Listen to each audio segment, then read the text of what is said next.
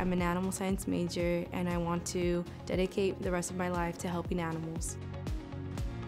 In your future, you can be independent and be able to work for the rest of your life doing something that you love and you're happy.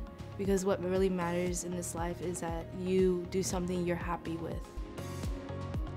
Going to college has helped me save money and grow as a person and figure out really what I want to do before putting myself into a university where I'm not really sure what I want to do.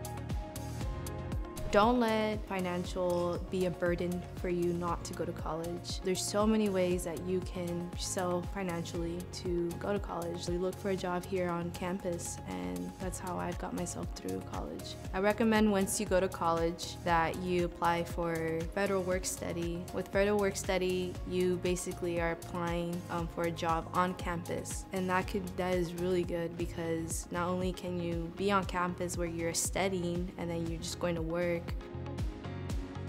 Open a savings account and put that money, especially federal work study money that you receive or financial aid, that money is meant for you to study. I recommend that you save that money.